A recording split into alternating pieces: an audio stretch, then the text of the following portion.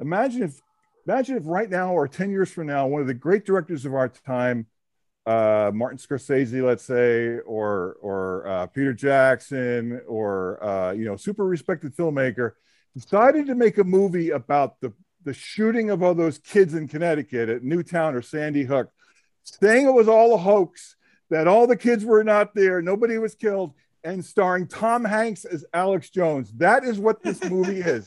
Wow. It is taking a total maniac who just spread so much bullshit, and as bad as that, almost as bad as that, and making him into this hero, like a hero.